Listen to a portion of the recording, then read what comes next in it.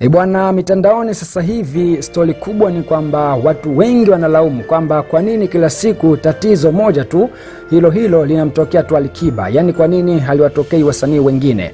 Au sio? Yani kwa nini kila siku the same tatizo linamtokea tu Alikiba? Kwa nini wakina Diamond, wakina Harmonize, kwa nini wakina Vivian Boy, wakina Lava haliwatokei tatizo kama hilo? Why kwa Alikiba tu?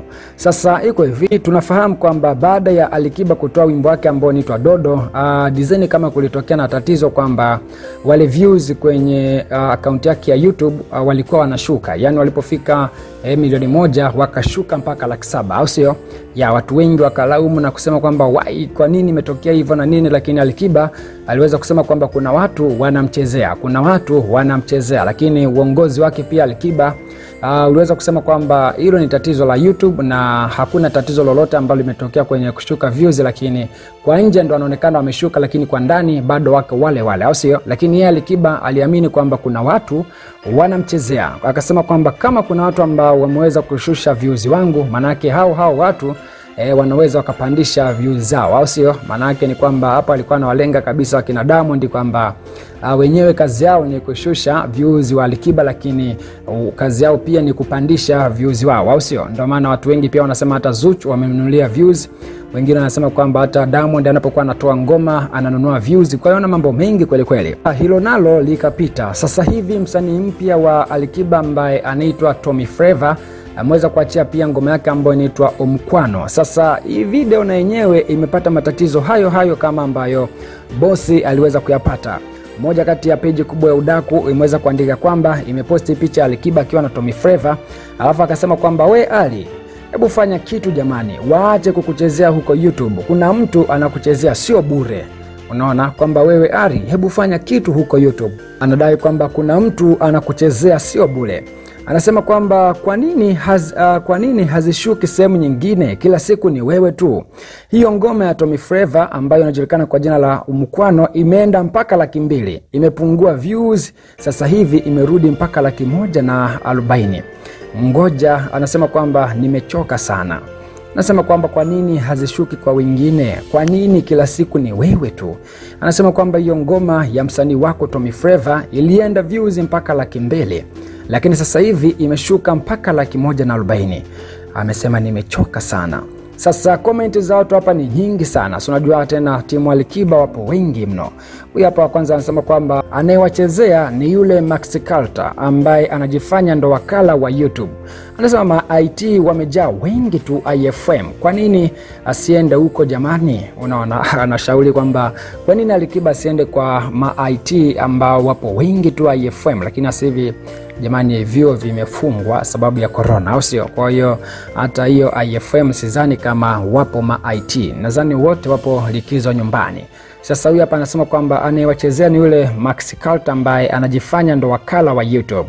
Anasema kwamba ma IT wamejaa wengi kweli IFM kibao tu. Kwa nini asiende huko?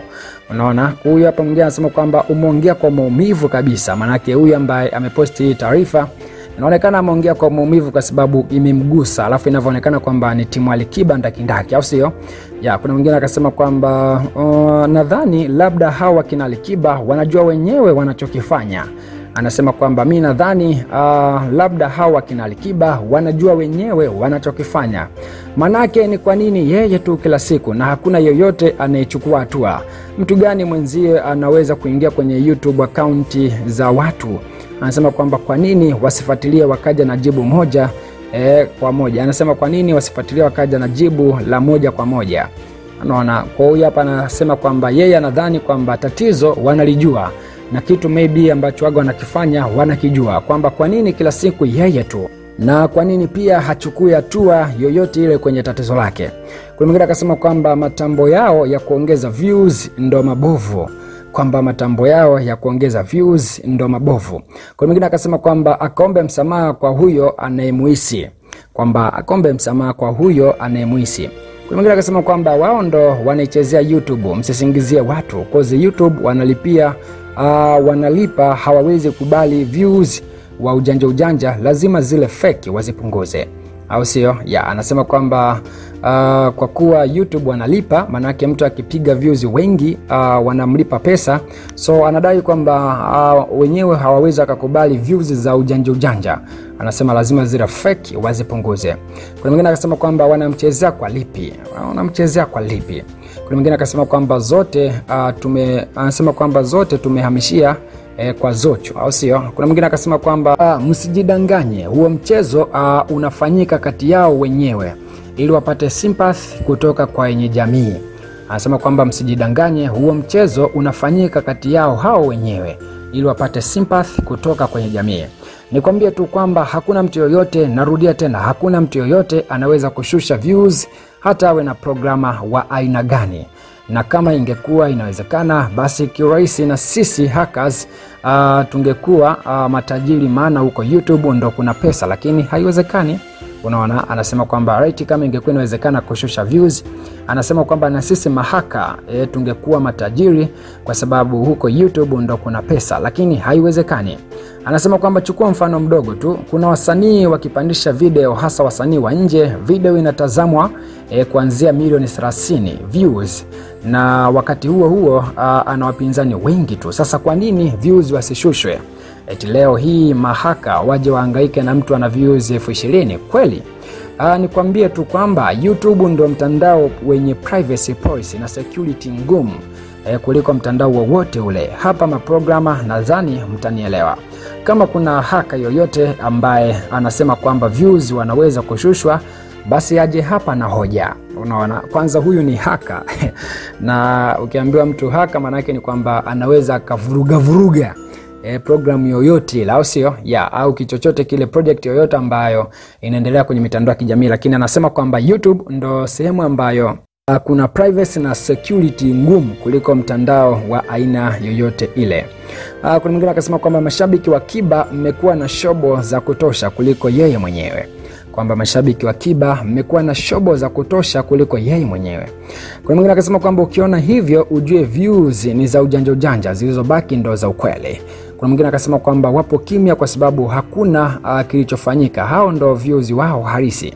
Mbona washaeleweshwa vizuri kwamba ni huko, au sio?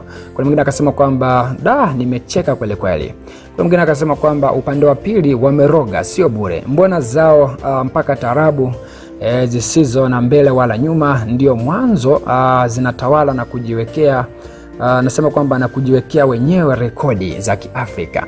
Kwamba Zuchu anaimba tarabu, lakini ndo kitu ambacho sasa hivi kinapendwa na kimeweka rekodi za Kiafrika tofauti kama za kufikisha subscribers 100,000 ndani ya siku 7 na nyingine nyingi, rekodi ambazo Zuchu kashaziweka. Kuna mwingine akasema kwamba kwa nini Kiba tu kila siku jamani? Kuna mwingine akasema kwamba jibu ni trafiki wa barabarani. Kuna mwingine akasema kwamba bwana, comment za watu ni nyingi sana, nyingi mno. Wewe cha msingi ni nini? Subscribe kwa update nyingi zaidi.